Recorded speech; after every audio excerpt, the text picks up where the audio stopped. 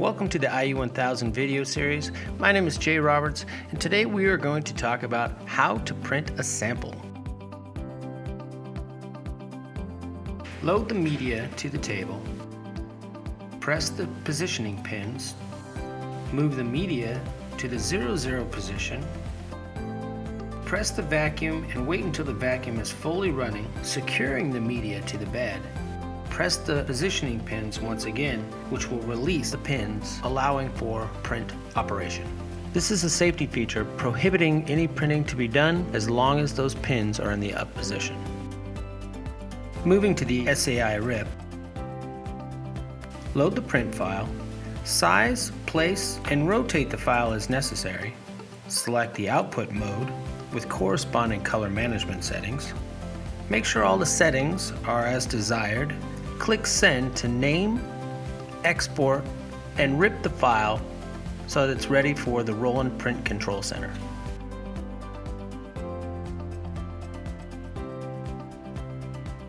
Move to the Roland Print Control Center and open the file where it was previously saved in the SAI RIP. When the file loads, ensure the file was sent at the desired quality mode. Set the X and Y positions. This can be seen in either millimeters or inches. Here I'm going to do a step and repeat, adding 5 images to the graphic using the multi function. I'm going to add 3 counts to the X and 2 counts to the Y, giving me 6 prints on the board that I have available. Hit the OK button to begin. The next tab will ask about the media thickness. Here we're going to use the auto detect feature, which will automatically gauge the material's thickness. Click Move to Destination. The printer will automatically go out to the location set.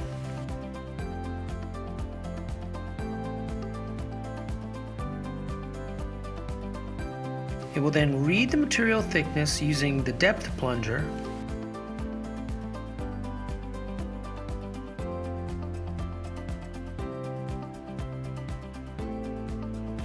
Once the material has been read, go ahead and hit the print button.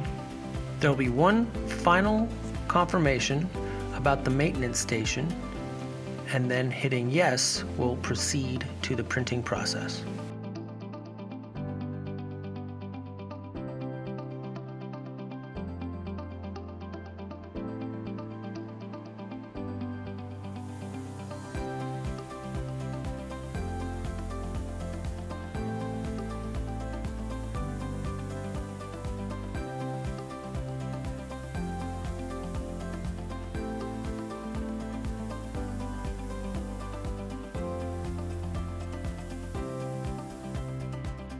The print is completed. With a quick inspection, it is ready for trimming. For additional information, videos, and support, visit RolandDGA.com.